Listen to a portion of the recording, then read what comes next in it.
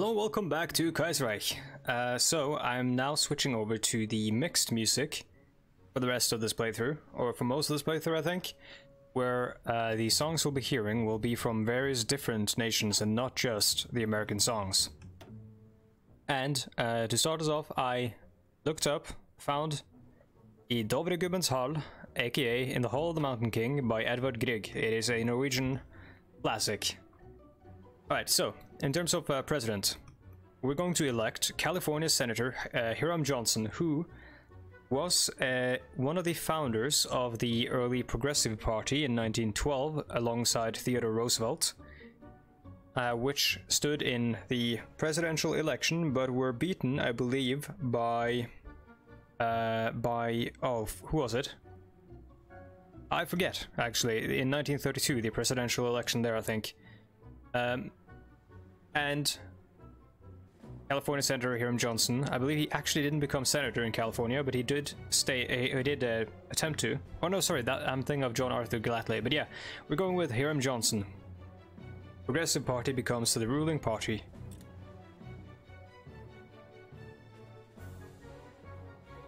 He was kind of an isolationist and did vote for some rather controversial and kind of fucked up bills in his day, but some of them he did vote for out of pressure from his peers. You know, like compromises and stuff. The order of things if you're a politician, I suppose. Also, I wanted to say, we have changed the setup for our Navy here now, so the Navy should be setting itself up once I unpause.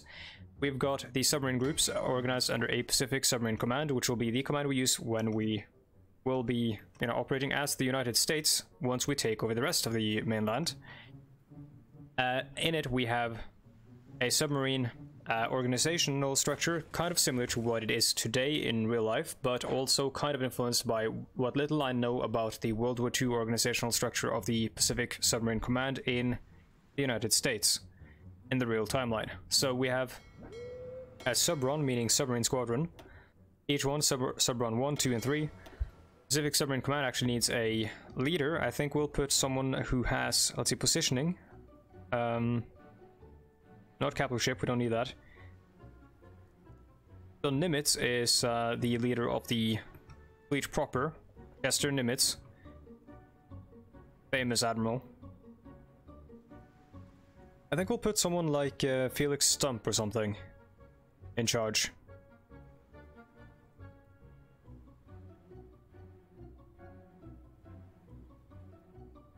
Or James H. Doyle. Flywater isn't that useful for the submarines because we don't have any AA guns on any of them at the moment. Yeah, we'll put Harvey Overrush with his Felix Stump. I was gonna say we'll put the chiseled chin there. Crimson chin looking ass dude. But no, we'll go with this guy because he's... So we've got United States Navy. Of course, we are the rightful United States, so it should be called that. This is also parts of this are parts of the Navy that affected to us. We have a battle fleet consisting mostly of dreadnoughts and stuff. This will be what will be launched in order to respond to threats as they appear, like a strike force, in order to not chug up all of the fuel, which it surely will if we have it active at all times. We've got 6 dreadnoughts in reserve. I'm not quite sure what to do with them yet. And we've got we might just put them in the battle fleet, depends on the oil consumption. We've got the carrier fleet as well, or carrier task force, rather. Actually didn't name that.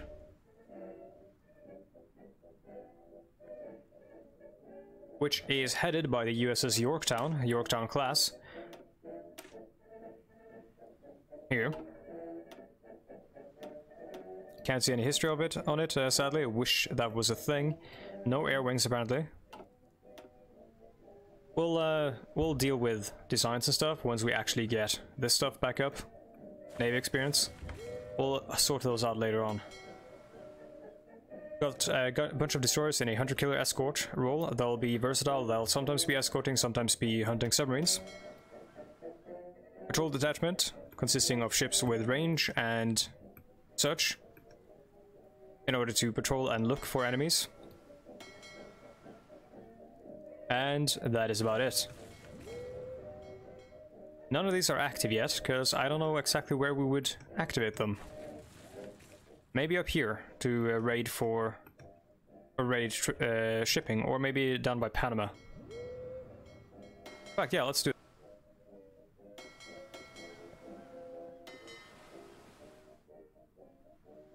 Let's deploy Subron 1. Actually, no, fuck, we can't. They don't have range. Never mind. We get basing rights.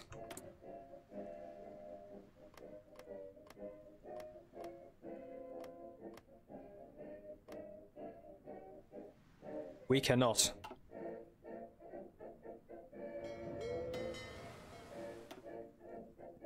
In which case, sorry, the only logical one would be up here to raid any trade that might go to Alaska or go from it. I'm not quite sure if there's anything really going in or out of Alaska, though. There's no resources there to speak of. Might as well do it anyways. And we'll have the rest of them exercise.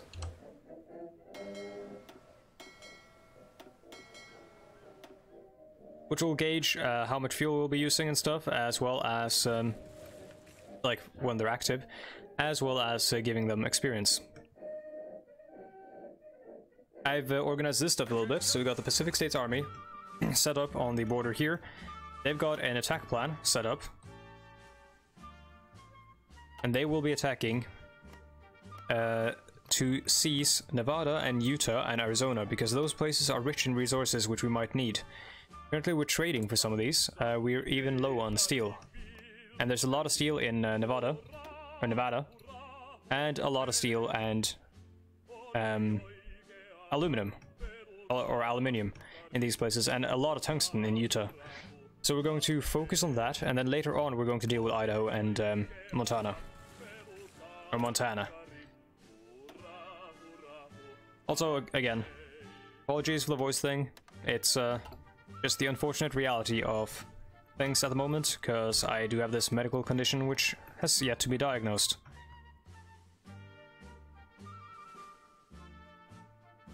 It popped up like 2 months ago, I think, or a little bit over a month ago, and has not left. So yeah, Pacific Militia still training. National Guard. California Motorized. I think we're going to deploy them somewhere where they can potentially encircle and stuff. We'll deploy them over here and then have them ready to encircle troops in the Nevada desert. Called the Mojave, I believe. Deadline looms. As the federal government's deadline looms, it has become clear that there will be no building or budging on either side. Newly elected President Hiram Johnson has been busy raising militia across the West. Amidst a growing determination to see the country restored, MacArthur defied. The federal government, in turn, has also made it clear they no longer see a path to compensate with the Pacific states. It is only a matter of time.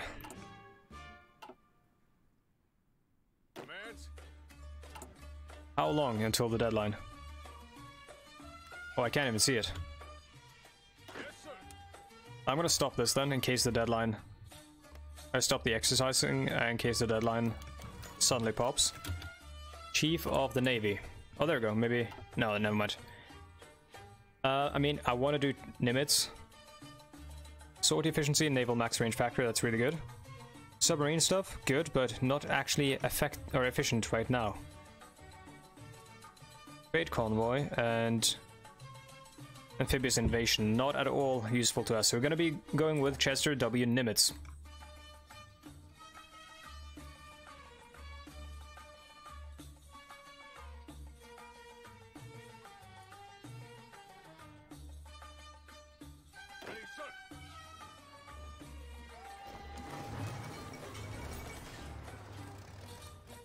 Lack of civilian factories, okay. Message from the United States. Declared war. The Second American Civil War. This is a silly event that basically just says, you know, we don't care about the fact that this seems very unlikely to happen, and this is all for gameplay reasons. To those not in the know, it might seem like the crisis in the United States came out of nowhere, but experts agree that this was a civil war in the year. I think the civil war here is kind of silly, but it's understandable from a gameplay perspective. It gives Americans or American players something to do, and makes it so that American, resource dominance doesn't dominate the entire game for the entirety of the early war. The destiny of America is at stake.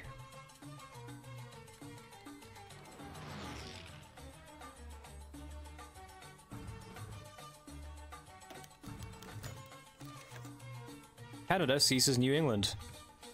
Oh fuck, okay. We can't declare war on Canada at this point. They have... Like, they're not the strongest, but they've also got the French Republic. We can't... Like, that has to be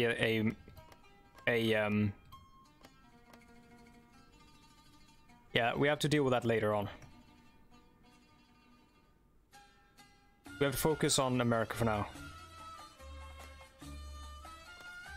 But that sets a dangerous precedent, or dangerous, like, that Canadian act of aggression is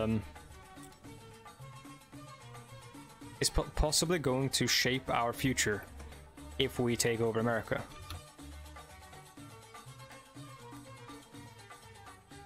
Because there's no way the Americans would just, lay down and take that.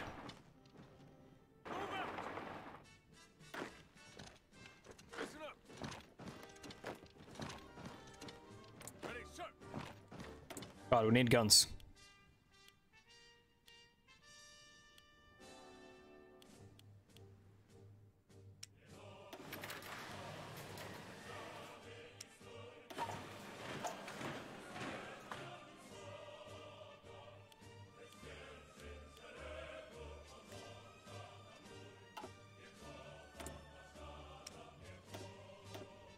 Okay, let's buy...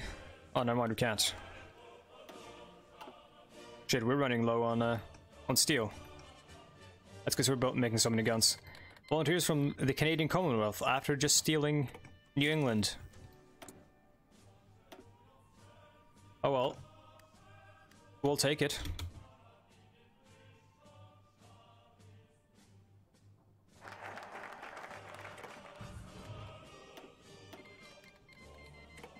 We'll take the guns too.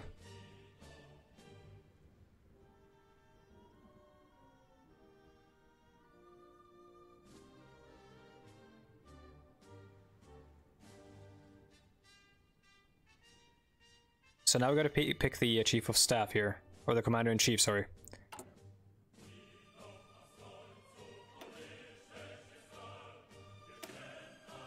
So, Major General John Lesesne DeWitt, unlike many members of the staff who advocate for us to aggressively assault the enemy positions, has proposed to focus on... Okay, so that's a defensive posture. Increasing recruitable population factor and division defense on core territory. While Catholic Marshall advocates for an aggressive attack.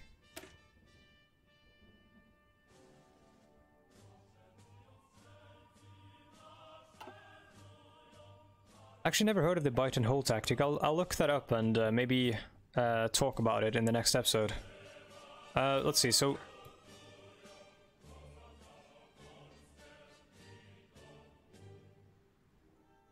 I'm trying to get a bead on what these mean.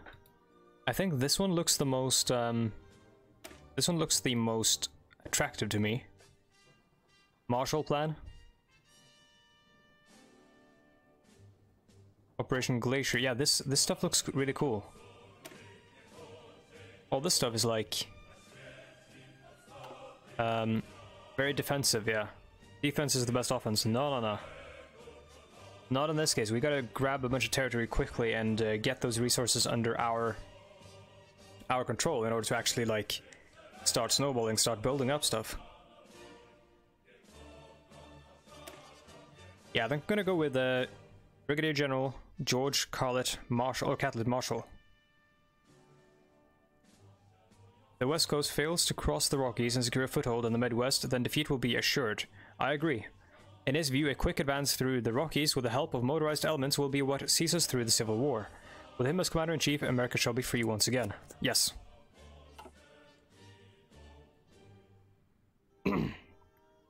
I believe that you need to grab a bunch of the important resources in order to actually be able to win this, because the East Coast has a lot of the population and a lot of the industry, so we need to grab the resources.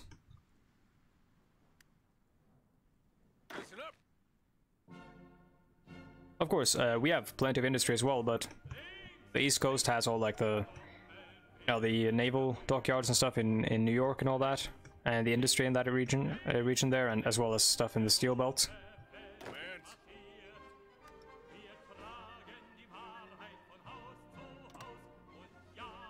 Let's begin the rapid push across the Rockies.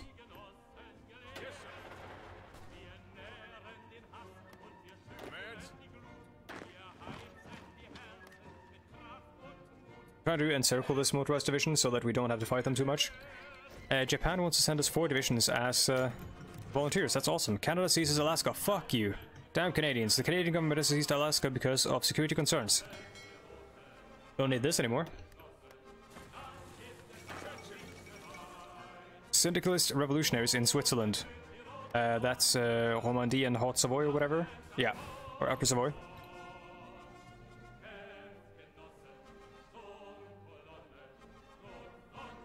French troops have, yeah, I'm not gonna be able to read all those because I gotta rest my voice a little bit, but because of the whole medical situation, we can read more about that on Twitter. It's not something serious, it's just I can't talk too much basically, which makes doing this kind of inconvenient, like this whole Let's Playing thing. Oh, and we have the Spanish Civil War as well at the same time. Ever since the defeat of Napoleon, Spain has been plagued by violence, dissent and turmoil. No amount of pleading, deal-making and appeasement has managed to do more than paper over the cracks as tensions bubbled. Finally, they boiled over. The Spanish kingdom has been ripped apart by a three-sided civil war between numerous factions, the loyalists and the Madrid government, the supporters of the pretender Javier, and finally, the anarcho-syndicalist CNT-FI. There are already numerous reports of volunteers and equipment being shipped to Spain from all over the world to support one faction or another.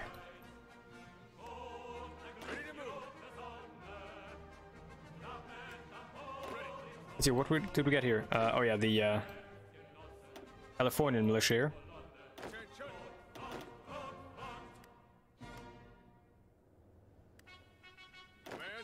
I've got the state guard set up to protect cities and stuff.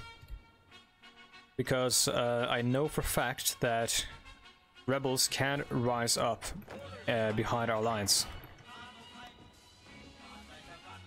And that is problematic.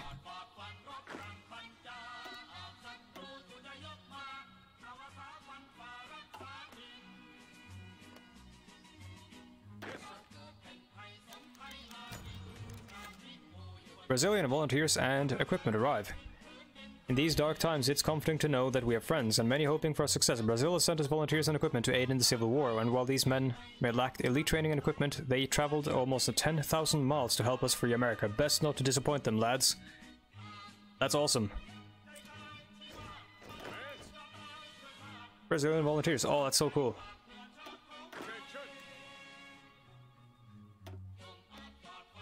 Let's begin that march then. We're sorely lacking in equipment for the National Guard. Dutch elections, they do love their elections. Actually, let me look at the results.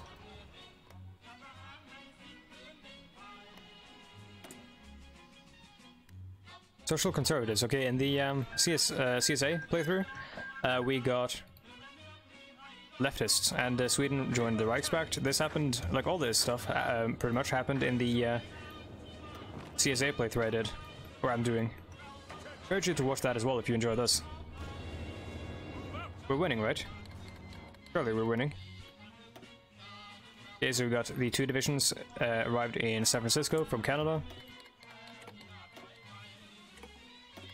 Let's just take all this, these weapons. We do need guns pretty badly, and we're getting them from all over the world.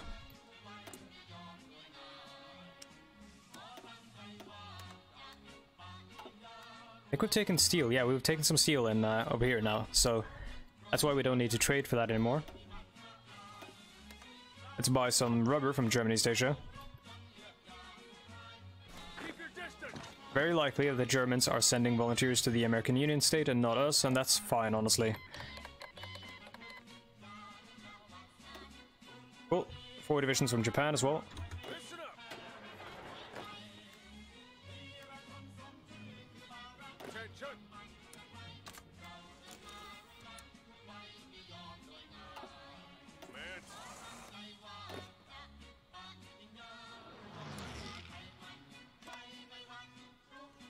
I'm actually gonna make this one completely yellow, just to make it stand out a bit.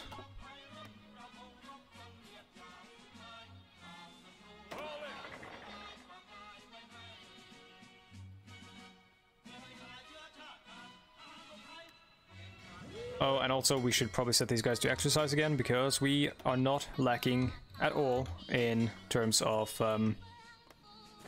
oil.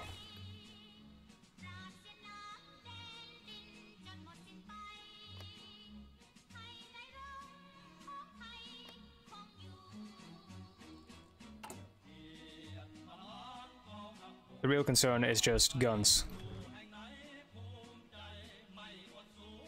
Both big and small. French Republic wants to send volunteers. Yes, thank you. And 11 motorized. Thank you. Modified government. Let's see. Military intelligence. Actually a good idea, though we should probably recruit more militia here.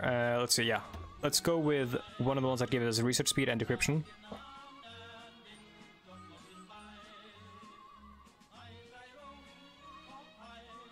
Trying to see if there's anyone I know here. Don't think so.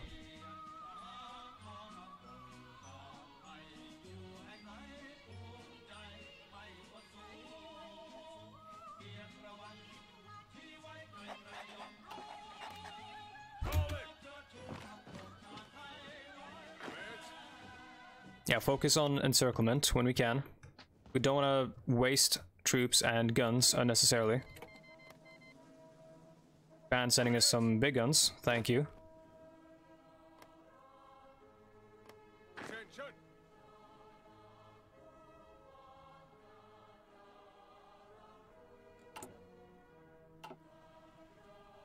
This feels way more easy, or way easier than the fighting on the East Coast was.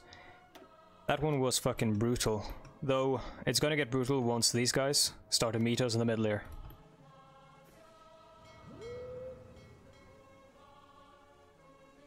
What if there's any way we could take or get a hold of territory down here somewhere? We gotta get bases on the East Coast so we can actually use our navy there. Maybe if we push for southern Texas. That might help.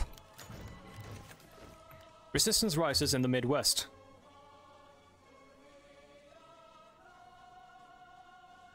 Support for the Democratic proponents in the Pacific government has been strong in the American Midwest, with several protests on the streets frequent. What? Frequent, many of whom appear to be placing blame for the Civil War squarely on the shoulders of General MacArthur. I mean, this stuff still happened. These protests have recently become more and more organized, and have culminated in a widespread uprising across Colorado. Widely funded and equipped through the underground means, whether these rebels will succeed in opening up a new front for the Civil War remains to be seen. Hurrah! Oh, we got manpower as well. So, with this, we should just rush directly for our own lines and try to capture territory as we do so. As strictly speaking, only, or strictly because we will essentially be surrounded while we're here. We'll be encircled, so we need to try to take territory and run. Go, go, go!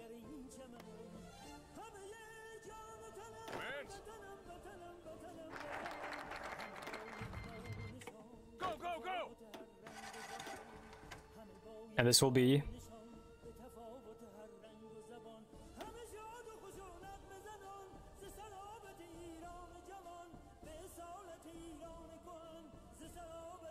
we'll call this the Midwestern Resistance, and we'll color them red. Although that might be a kind of a controversial color in these times.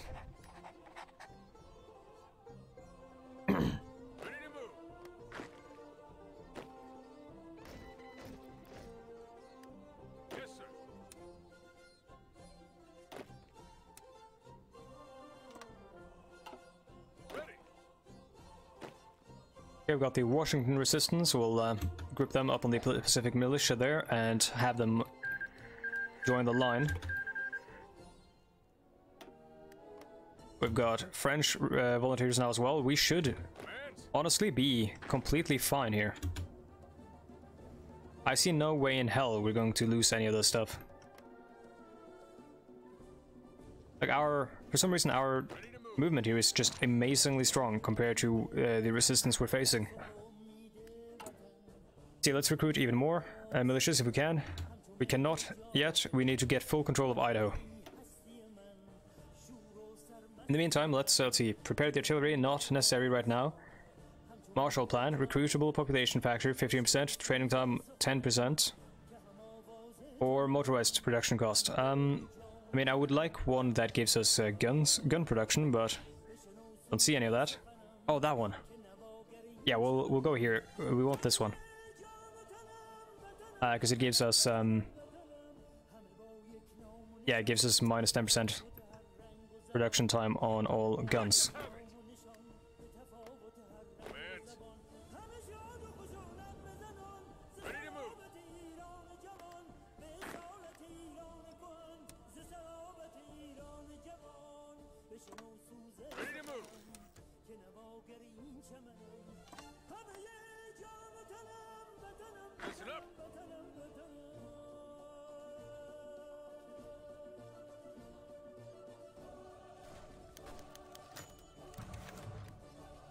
Order restored in Nevada.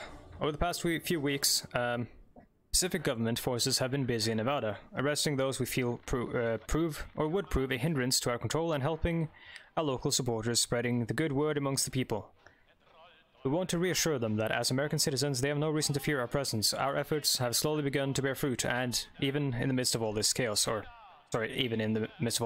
claim lost and the state is now core of the Pacific States of America. Marines returned from China. With the outbreak of the Civil War, a garrison in the legation cities has been recalled back to the US to fight. This has left our diplomats in China in a bit of a bind, however. With the Civil War raging, we need all the men we can get. Cool. See, where are they? There. Yeah, there we go. Legation Marines. Oh, that's sick. So they should probably go under Alexander Vandergrift, but we might have to create another organizational structure.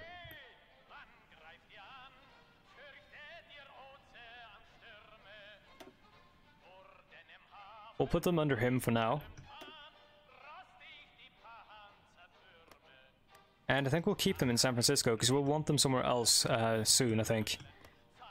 Possibly in order to take or retake Hawaii. Syndicalism spreads to the Philippines. After the Philippines broke free, they have now had a syndicalist revolution. And this man who looks like a Deus Ex NPC from the original Deus Ex game has taken over.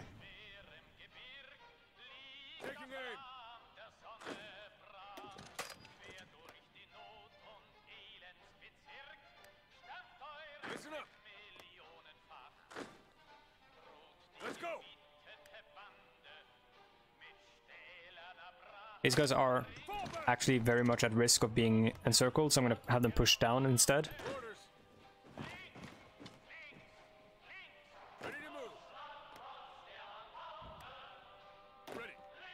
We need to fix this because the line is now fucking disgusting. Let's see, we'll... Oops.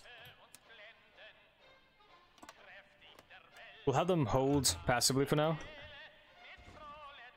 And focus the push up in the north. Either way, we are at the 30-minute mark, which means we're at the end of this episode, so I want to say thank you so much for watching, and if you would like, you can reach me on social media following the Twitter link in the description down below. If you would like to participate with, or in the community at large, then you can follow the Discord link down below. Discord, of course, is free, and if you do pop in, please mention or say something in the welcome channel, so that you can be welcomed by me and the community, and so that I can give you the verified role so you can shitpost without any restraint. If you would like, you can support me financially using Patreon, $1 or above. There's only one tier. You pay however much you want, and you pay at a monthly base, charged at the first of every month, and I would be eternally grateful if you did so, but it is not necessary. the best way to support me is to just keep watching these videos. And for that alone, I am very thankful. Thank you so much for watching, and I'll see you next time. Goodbye.